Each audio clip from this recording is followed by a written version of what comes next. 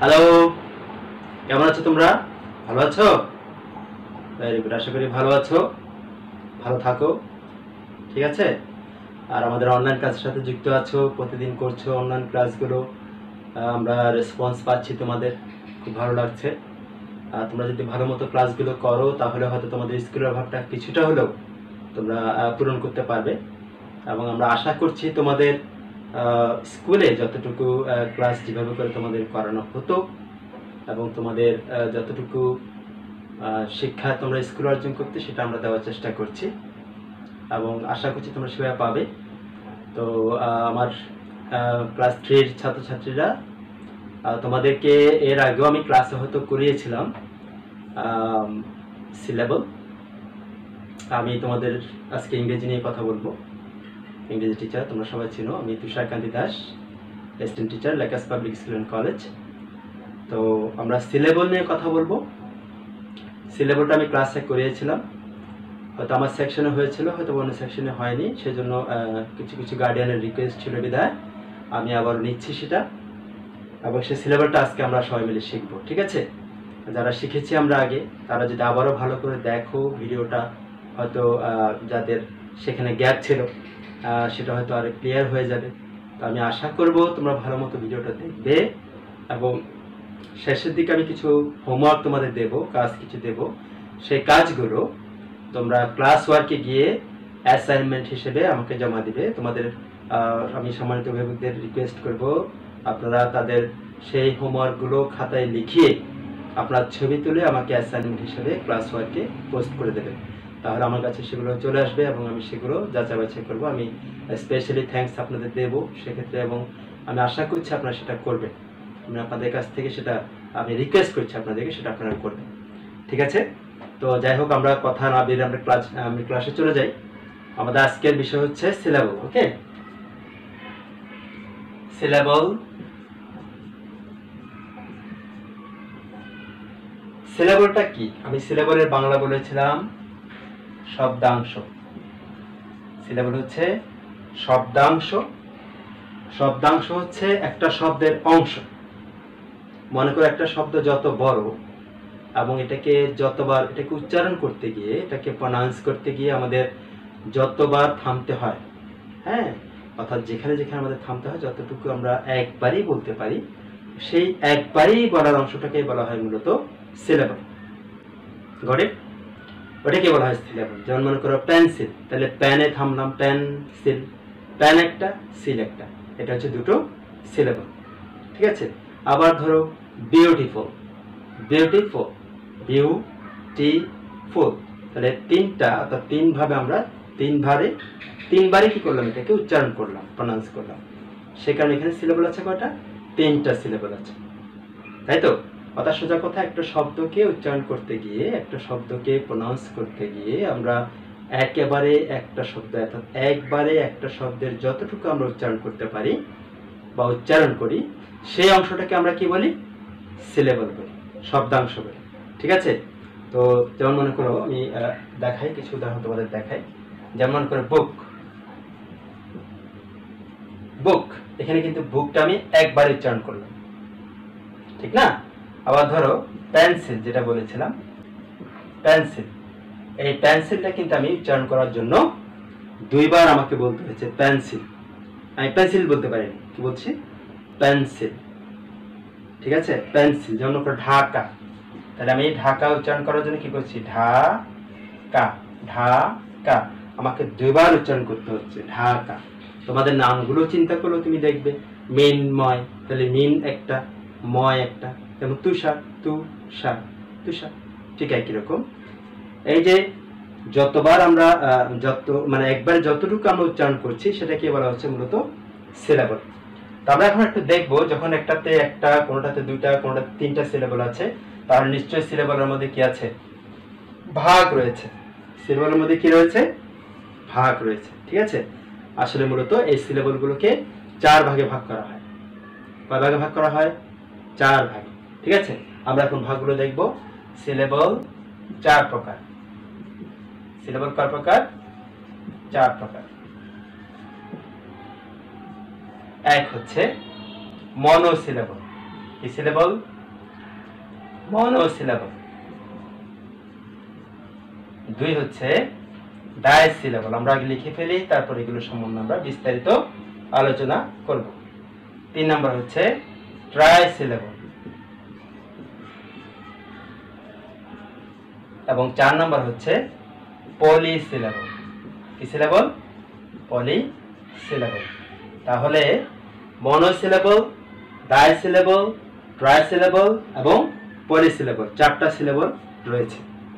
এই 4টা সিলেবলে আমরা এখন ভাগ করে দেখব যে একটা শব্দকে আমরা যখন পাবো তখন সেটাকে আমরা দেখব যে তার মধ্যে কয়টা সিলেবল রয়েছে। মনোসিলেবল হচ্ছে যে ওয়ার্ডগুলোতে একটা সিলেবল রয়েছে সেগুলো হচ্ছে মনোসিলেবল। যে ওয়ার্ডগুলোতে কয়টা সিলেবল রয়েছে? একটা সিলেবল রয়েছে। যে ওয়ার্ডগুলোতে একটা সিলেবল থাকবে সেগুলো হচ্ছে মনোসিলেবল।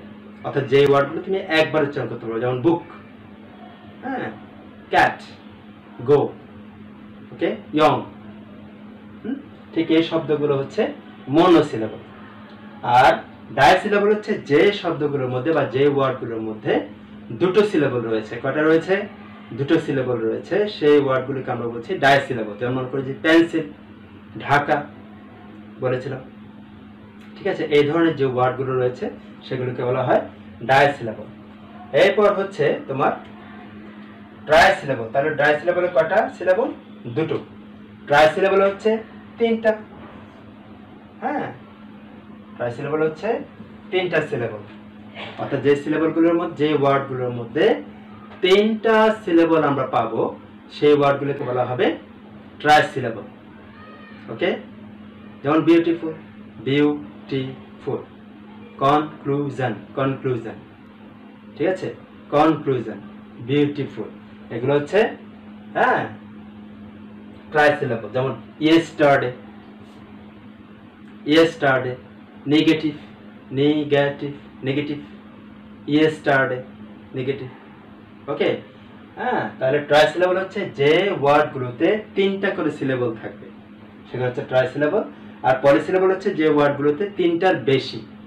3টার বেশি এই না যে আবার 4টা হলেই শুধু হবে, তা না। 4টা, 5টা, 6টা, 7টা, অর্থাৎ 3-এর অধিক যে ওয়ার্ডগুলোতে 3-এর অধিক সিলেবল থাকবে সেগুলিকে বলা হবে কি? পলিসিলেবল। তাহলে আমরা 4+ দিতে পারি। 4+ না, সরি, 3+, অর্থাৎ 3-এর বেশি। 3-এর বেশি থাকলে সেগুলোকে কি বলা হবে? পলিসিলেবল বলা হবে। এবার আমরা একটু দেখি উদাহরণের মাধ্যমে। প্রথমে আসো মনোসিলেবল। মনোসিলেবল কোনগুলো হতে পারে? যেমন ইট, ইট একটা, গো,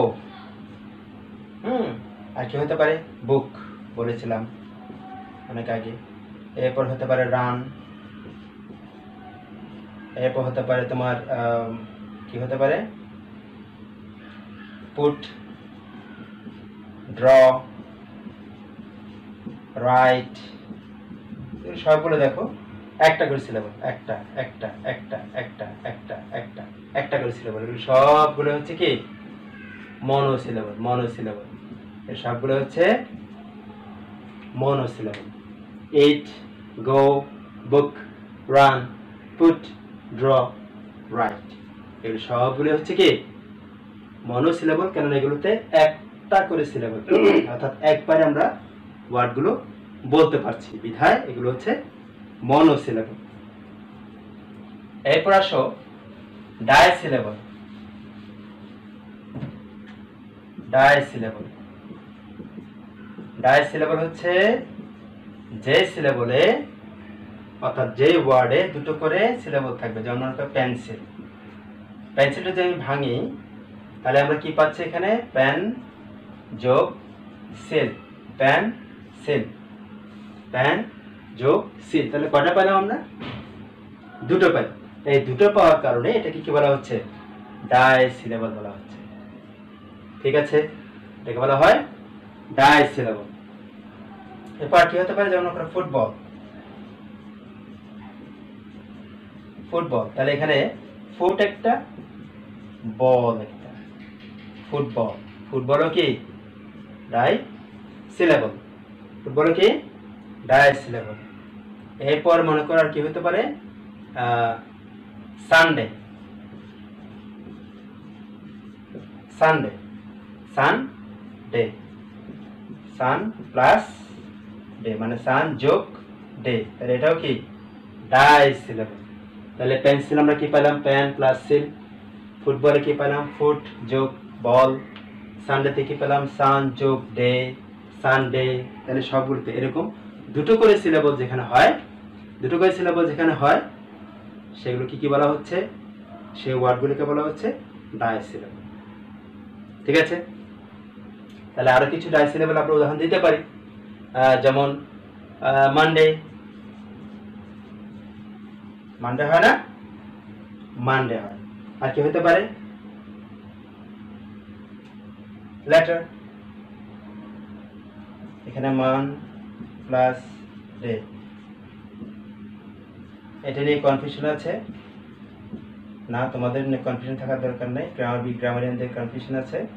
লেটার অনেকে এটাকে সিঙ্গেলে বলে, অনেকে এটাকে ডাবলে বলে, অর্থাৎ কেউ এটাকে মনোসিলেবলে বলে, কেউ এটাকে ডাইসিলেবল। আমরা ডাইসিলেবল দিয়ে এগুচ্ছি, সমস্যা নেই। যেহেতু তোমাদের একটা কথা জানিয়ে রেখে মাঝখানে, সেটা হচ্ছে সিলেবল আমরা বলছি ঠিকই যে একটা শব্দের যতটুকু উচ্চারণ করা যায় ততটুকুকেই আমরা কি বলি, একটা শব্দের যতটুকু একেবারে উচ্চারণ করা যায়, একবার উচ্চারণ করা যায়, সেটাকে বলা হয় সিলেবল। আসলে মূলত একবারে উচ্চারণ করলেও শুধু হবে না, এখানে প্রতিটা ভাগের মধ্যে কিন্তু কমপক্ষে একটা করে কি থাকতে হবে, ভাওয়াল থাকতে হবে। ভাওয়াল কয়টা আমরা জানি, কয়টা, 5টা, এ ই আই ও ইউ। খেয়াল করো, 5টা ভাওয়ালের মধ্যে যে কোনো একটা ভাওয়াল এখানে থাকবে। যেমন পেনের মধ্যে কি আছে, ই আছে, সিলের মধ্যে আই আছে, ফুটের মধ্যে ডাবল ও দুটোই, বলের মধ্যে কি আছে, এ আছে, বল। সানডে ইউ আছে, ডের মধ্যে এ আছে। Monday M when D A Y, লেটারের মধ্যে এল ই, এদিকে ডাবল টি ই আর। যাতে এটার মধ্যে যেহেতু কি আছে, আমার ভাওয়াল আছে, সো এটাকে আমরা কি বলতে পারি, এটাকে আমরা ডাইসিলেবল বলতে পারি। তাহলে সেক্ষেত্রে আমরা কি নেব, ডাইসিলেবল হচ্ছে যে ওয়ার্ডগুলোর মধ্যে দুটো করে সিলেবল থাকবে, সেই ওয়ার্ডগুলোকে কি বলা হবে, ডাইসিলেবল বলা হবে। এবার আমরা আসি ট্রাইসিলেবল। ট্রাইসিলেবল হচ্ছে কি, ট্রাইসিলেবল হচ্ছে যে ওয়ার্ডগুলোর মধ্যে 3টা করে সিলেবল থাকবে। যেমন মনে করো ইয়েস স্টার ডে, খেয়াল করেছো, স্টারের মধ্যে কি আছে, 3টা ওয়ার্ড আছে, 3টা সিলেবল আছে, yes plus star plus day. খেয়াল করেছো, ইয়েস স্টার ডে, এবং প্রত্যেকটার মধ্যে ভাওয়াল আছে, ই ই এ, প্রত্যেকটার মধ্যে কি আছে, ভাওয়াল আছে। তাহলে এটাও তোমাদের মাথায় রাখতে হবে, শুধুমাত্র আমি ওয়ার্ডের অংশটাকে ভাগ করে ফেললে হবে না। যেমন গুড পেলাম, গুড, তাহলে জিও দিয়ে একটা লিখলাম, ওডি দিয়ে একটা লিখলাম, no not like that. Good আমি একসাথে উচ্চারণ করতে পারছি, গুড। ফুড, হ্যাঁ, বুক, এখানে ডাবলও আছে, তার মানে যে তুমি বি এর সাথে তুমি একটা ও দিলা, আবার কে এর সাথে তুমি একটা ও দিলা, নট লাইক দ্যাট। এখানে যেহেতু তুমি একসাথে উচ্চারণ করে ফেলতে পারছো, সেটা ঠিক আছে, সেক্ষেত্রে তোমার কি হবে, সেটাকে মনোসিলেবল হিসেবে ধরে নিতে হবে। কিন্তু এখানে তোমাদের প্রতিটাকে আমি ভাগ ভাগ করে বলতে পারছি, ইয়েস একটা, টার একটা, ডে একটা, ইয়েস টার ডে। এর পাশেও কি দেওয়া যায়, নেগেটিভ, যেটা বলেছিলাম নেগেটিভ। দেখো, নি একটা, গে একটা, টিভ একটা, নেগেটিভ বলে অনেকে, নেগ সরি নে গে টিভ, নেগেটিভ। নেগেটিভ প্রতিটার মধ্যে কি আছে, ভাওয়াল আছে, খেয়াল করেছো। এরপর ধরো আমরা আরেকটা বলতে পারি, যেটা তোমরা করো, ট্রান্সলেশন। ট্রান্সলেশন, হ্যাঁ, আমি তোমাদের বইয়ের মতো করে পড়াচ্ছি যাতে করে তোমাদের সুবিধা হয় বুঝতে, এবং গ্যাপ গেলে তোমরা যাতে বুঝতে পারো। ট্রান্স, একসাথে আমরা বলতে পারছি ট্রান্স লে এবং শান, ট্রান্সলেশন, ঠিক আছে। আরটা হতে পারে কি, কনজাংশন, কনজাংশন, ওকে, কনজাংশন। আমাদের যে পার্সিপিসিটি রয়েছে, সে পার্সিপিসিটির একটা অংশ। তাহলে কন একটা, জাঙ্ক একটা, শান একটা। শান TION দিয়ে শাং উচ্চারণ করা হয়, আমরা সবাই জানি, তাই না? জানি না? অবশ্যই জানি। তাহলে কনজাংশন হচ্ছে কন জাং শান। ওকে, তাহলে এটা হচ্ছে মোটামুটি ট্রাইসিলেবল। এবার আসো আমরা যাই পলিসিলেবলে। তোমরা আসলে এগুলো খুবই সহজ, শুধুমাত্র লিখে বানানগুলো লিখে তোমাদের শিখতে হবে, এটা হচ্ছে বড় কথা। অনেকে লিখতে চাও না বা লিখো না, সেজন্য কিন্তু শেখাটা খুব কম হয়। লিখতে হবে, বারবার লিখে কিন্তু এগুলো শিখতে হবে। যত কম লিখবে তত কম শিখবে, বারবার লিখতে হবে, ঠিক আছে? তো পলিসিলেবল আসো। পলিসিলেবল হচ্ছে, আমি বলেছি, তিনের অধিক। তিনের অধিক সিলেবল যে ওয়ার্ডগুলোর মধ্যে রয়েছে বা যে ওয়ার্ডগুলোতে থাকে সেগুলোকে সাধারণত কি বলা হয়? পলিসিলেবল বলা হয়, তিনের অধিক থাকলে। যেমন মনে করো, আমি পার্সেন্টেজ দিয়ে আসি, ইন্টারজেকশন। ইন্টারজেকশন, ঠিক আছে? ভালো করে খেয়াল করো, এখানে কি কি আছে? ইন প্লাস টার প্লাস জ্যাক প্লাস শান। খেয়াল করো, ইন টার জ্যাক শান। তাহলে একটা, দুইটা, তিনটা, চারটা এখানে কি রয়েছে? সিলেবল রয়েছে। আর চারটা সিলেবল হওয়ার কারণে তিনের অধিক যেহেতু, সেজন্য এটাকে কি বলা হবে? এই ওয়ার্ডটাকে বলা হবে পলিসিলেবল বিশিষ্ট ওয়ার্ড, ঠিক আছে? পলিসিলেবল। তোমরা ঠিক আনসার লেখার সময় ঠিক এভাবে করে ভাগ করে দেখাবে, এবং ভাগ করে দেখানোর পর এটার নাম দেবে, এটা কোন সিলেবল, এটা কি মনো, এটা কি ডাই, এটা কি ট্রাই, না এটা হচ্ছে পলি, ঠিক আছে? তো সেটা মাথায় রেখে তোমাদের করতে হবে। আরটা আসি আমরা, যেমন করে এক্সামিনেশন। এক্সামিনেশন, দেখো অনেকগুলো আমরা নিচে করি, সেটা যেহেতু বড়। এক্সা প্লাস মি প্লাস নে প্লাস শান। এক্সামিনেশন, বানানগুলো অনেক বড় বড় মনে হচ্ছে, কিন্তু পরিচিত। আসলে আসলে পরিচিত না। এক্সামিনেশন মানে কি? পরীক্ষা। এক্সামিনেশন থেকে পরীক্ষা, তাহলে শব্দগুলোকে অনেক বড় বড় মনে হচ্ছে ঠিকই, কিন্তু এগুলো আসলে ভাগ করা অত্যন্ত সহজ। এক্সামিনেশন, এক্সামিনেশন থেকে পরীক্ষা, ঠিক আছে? আমরা আরটা করি একটু বড় থেকে। আরটা করছে, হ্যাঁ, ইনডিপেন্ডেন্ট, স্বাধীন। ইনডিপেন্ডেন্ট, খেয়াল করো, ইন্ডিপেন্ডেন্ট বলা হয় কি? ইন্ডিপেন্ডেন্ট। ইনডিপেন্ডেন্ট,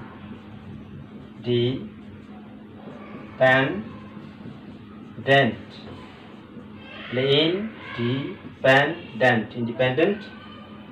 ইন্ডিপেন্ডেন্ট মানে কি? স্বাধীন। We are N independent nation, হ্যাঁ, ইন্ডিপেন্ডেন্ট নেশন। তাহলে ইন্ডিপেন্ডেন্ট অর্থাৎ যে ওয়ার্ডগুলোর মধ্যে তোমার তিনের অধিক সিলেবল, 4টা, 5টা, 6টা, যতটাই থাকুক না কেন, হ্যাঁ, এরকম অনেকগুলো বড় বড় ওয়ার্ড রয়েছে। এত বড় বড় ওয়ার্ড আমি সাধারণত দেবো না তোমাদেরকে, এত বড় বড় ওয়ার্ড ইউজ করবো না। হয়তো এই সর্বোচ্চ 4টা বা সর্বোচ্চ 5টা একটু হতে পারে, এর বাইরে অত বেশি বড় পলিসিলেবল আমরা ইউজ করবো না তোমাদের জন্য। হ্যাঁ, তোমরা যেহেতু এখন শিখছো, আমার কথা হচ্ছে শেখার দরকার। শিখতে গিয়ে যদি আমরা প্রথমে বাধাগ্রস্ত হই, তাহলে কিন্তু শেখার পর্বটা চলবে না, তাই না? তো আমরা এত বড় বড় হয়তো ওয়ার্ড আমি ইউজ করবো না। সেক্ষেত্রে মনো তাইলে একটা সিলেবল, মনো সিলেবল হচ্ছে একটা সিলেবল, ডাই হচ্ছে 2টো সিলেবল, ট্রাই হচ্ছে 3টে সিলেবল, এবং পলি হচ্ছে 3-এর অধিক সিলেবল বিশিষ্ট ওয়ার্ডগুলোকে ভাগ করে মনো syllable word, die syllable word, try syllable word এবং পলি সিলেবল ওয়ার্ড ভাবে করে ভাগ করে লিখতে হবে, ঠিক আছে?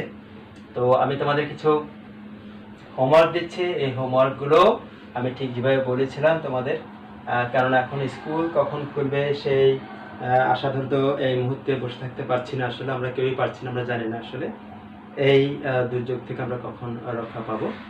তো সেক্ষেত্রে আমি যে হোমওয়ার্কগুলো এখন তোমাদের দেবো, এই হোমওয়ার্কগুলো তোমরা করে যদি আমাকে অ্যাসাইনমেন্ট হিসেবে তোমাদের খাতায় করে ছবি তুলে আমাকে যদি অ্যাসাইনমেন্ট আকারে পাঠাতে পারো, আমি অত্যন্ত খুশি হব, তোমাদের স্যার খুশি হবেন, এবং আমি স্যারকেও দেখাবো যে স্যার দেখেন যে আমাদের স্টুডেন্টরা কিন্তু কাজ করছে, বাড়ি কাজ করছে বাসায় বসে বসে, এবং এটা খুব খুব একটা গৌরবের কথা হবে, খুব একটা ভালো কথা হবে। স্যার হয়তো খুব খুশি হবেন তোমাদের এই কাজগুলো দেখে। ঠিক আছে, তো আমি তোমাদের কিছু কাজ দিচ্ছি, এই কাজগুলো তোমরা করে ফেলিও। হোমওয়ার্ক দিচ্ছি, certificate, food, balcony, corona, virus. শুনে একটু অবাক লাগছে না স্যার, আপনি করোনা ভাইরাস এগুলো পড়া দিচ্ছেন? হ্যাঁ, হতে পারে, এগুলোকেও তোমরা লিখবে। এগুলো কোন সিলেবাসে পড়ছে, পর্যায়ে পড়ছে, তোমরা তখন বাসায় বসেই এটা ডিসকাস করতে পারবে যে আসলে করোনাটা হচ্ছে এই সিলেবাসে পড়ে, ভাইরাসটা হচ্ছে ওই সিলেবাসে পড়ে। হ্যাঁ, কোভিড-19 তোমরা শুনেছো, সেই কোভিডটা আমি দিলাম। ঠিক আছে, একটা কঠিন থেকে দিচ্ছি একটু, গভর্নমেন্টটা দিচ্ছি। স্টুডেন্ট তোমাদেরকে দিচ্ছি, টিচার